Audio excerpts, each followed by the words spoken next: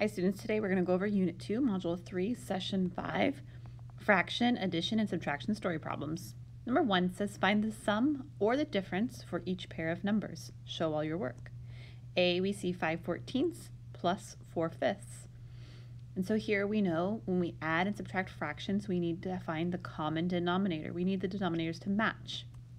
So one way we can do that is in using a ratio table. And so if we have 5/14 and we have 4/5, we're trying to think, what can we have both the denominators equal? And so we're thinking of the multiples of 5 and we're thinking of the multiples of 14. So we have 14. So we have, again, 14, 28, 42, 56, and 70. We're just counting up by 14. And so thinking of those numbers, the only one that works with 5, the only one that's a multiple of 5 is 70. So we're going to change the denominator to 70.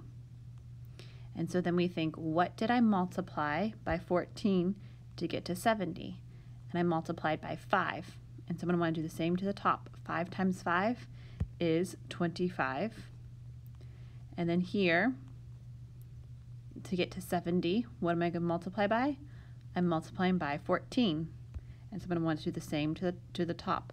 So 4 times 14, I know 4 times 4 is 16, so that'd be 56, I believe.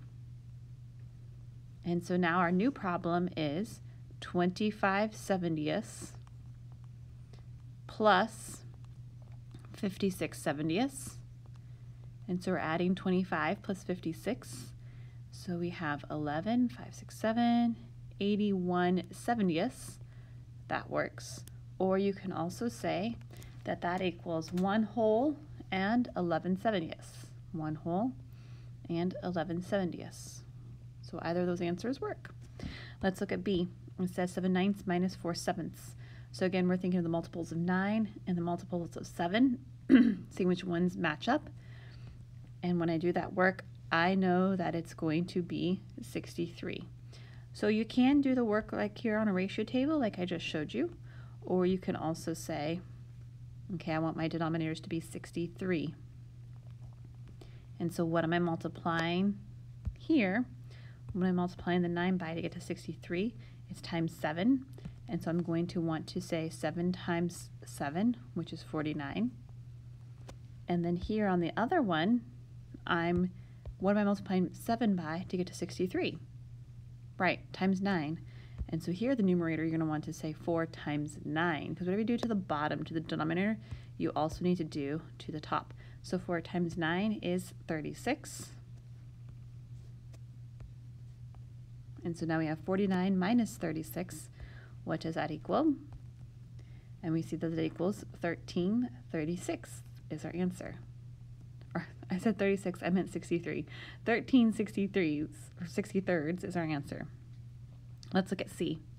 1 and 7/15 plus 3/9. And so again, we're thinking of the multiples of 15 and 9. So we have 15, 30, 45. So it looks like our denominators are going to be 45. And so we're going to have 1 and something 45ths plus something 45ths. Oops, I said 9, wrote 9, but I meant 45ths. So what are we multiplying 15 by to get to 45? Again, we count by 15s. 15, 30, 45. So we're multiplying times 3. So 15 times 3. So that means we're going to multiply the top times 3. So 7 times 3 is 21. And then we have 9. What are we multiplying 9 by? 9 times what equals 45? That's right, 9 times 5 equals 45. So we're multiplying the numerator times 5.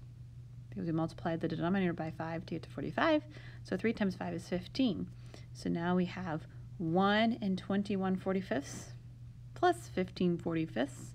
So 21 plus 15 is, that's right, 36. 36/45. 1 and 36/45 is the correct answer. Or you can also reduce the fraction to be 1 4/5. Okay, 1 4/5. Let's look at D. D, we have 2 1/3 minus 1 3/5. So we're thinking the multiples of 3 and the multiples of 5. So we're counting it by 3s. 3, 6, 9, 12, 15. Oh, 15 is a multiple of 5, so that's going to be our new denominators. So we have 2 and something 15ths minus 1 and something 15ths. And so again, we're thinking, what do we multiply by 3 to get to 15? We multiplied by 5, so 1 times 5 is 5. And here, what did we multiply 5 by in this denominator to get to 15? We multiplied by 3. So what are we going to multiply the numerator by? That's right, times 3.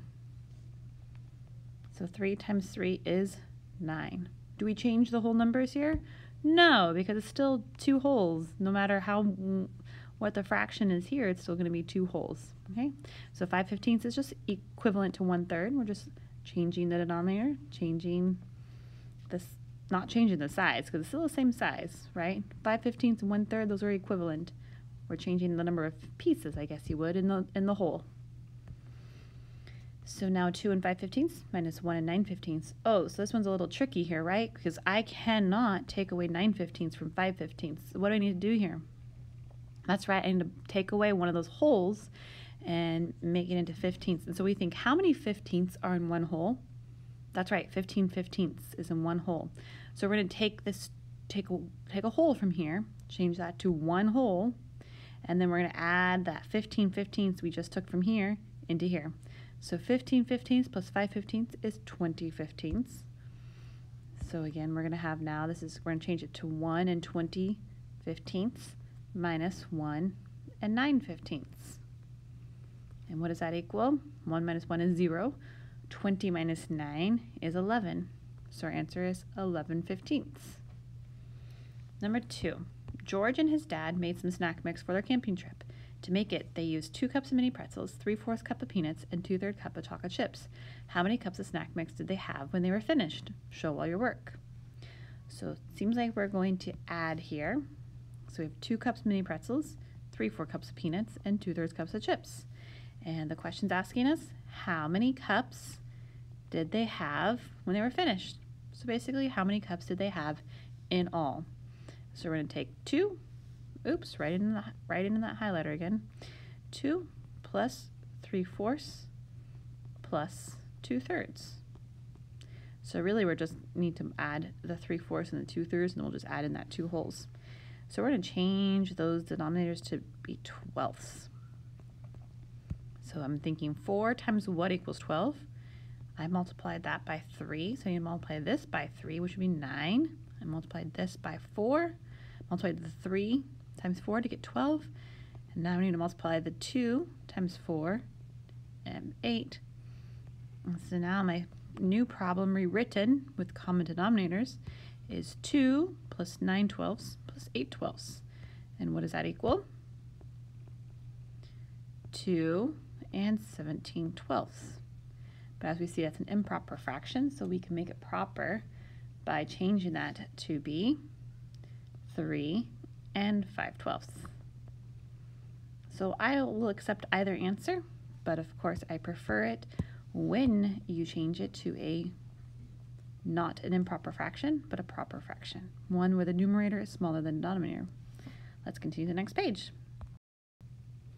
Number 3 says, Lisa drank 7/16 of a bottle of water during the soccer game. Julianne drank 2/3 of the water in the bottle that was the same size as Lisa's. Who drank more water and by exactly how much? Show all your work. So let's look here. Lisa drank 7/16. Oops. Now I wanted the highlighter and it didn't. Lisa drank 7/16 of the bottle of water. Juliana drank 2/3 of the water in the bottle. Who drank more water? So really what we're trying to do here is we're finding the difference. And so we're going to find the difference between 7/16 and 2/3. We're going to find the difference between 7/16 and 2/3. So first we want to change it into, that's right, into common denominators. So, thinking of the multiples of 16, it would be 16, 32, and 48. And which of those is a multiple of 3? 48. So I'm going to change my denominator to be 48. And so 16 times 3 equals 48. So what do I need to multiply this 7 by? That's right, times 3. So 7 times 3 is 21. And then looking here, 3 times what equals 48? It's 16. 3 times 16 is 48.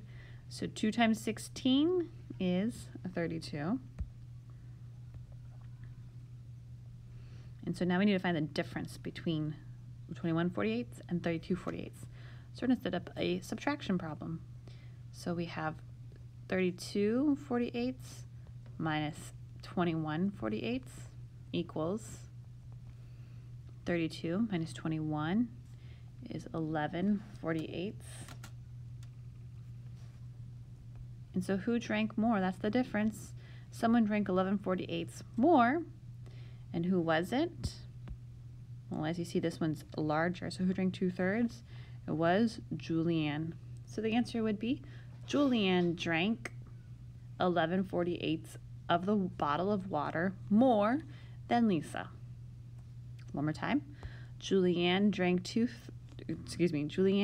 11 48ths more of the water bottle than Lisa. Last one challenge. Austin went to the Science Museum. He was there for 2 hours. He spent 3/5 of his time doing experiments. Then he spent 1/3 of his time at the water station. Finally, he spent the rest of his time looking at skeletons. How long did Austin spend looking at the skeletons? Show all your work and express your answer as a number of minutes and as a fraction of an hour. So let's extract some of our information here. We see that he was at the Science Museum for 2 hours. 3/5 of his time he was doing experiments. 1/3 of his time he's at the water station. The rest of his time looking at skeletons. And so the question is, how long did Austin spend looking at the skeletons? And it's important that I'm going to express my answer in number of minutes and as a fraction of an hour. So here what we're thinking is 3/5 of his time doing experiments. Now remember, is it 3/5 of 1 hour? It's 3/5 of his total time, and so it's 3/5 of 2 hours. That's important to remember there. So we're going to solve what is 3/5 of 2 hours. And so here what I can think is I know that 1/5 of 1 hour equals 12 minutes. Therefore, 1/5 of 2 hours will be 24 minutes. And then 3/5 of 2 hours would be 3 times 24. So what is 3 times 24? Well, so I can solve that out. 24 times 3, 6, 72 minutes. So 3/5 of 2 hours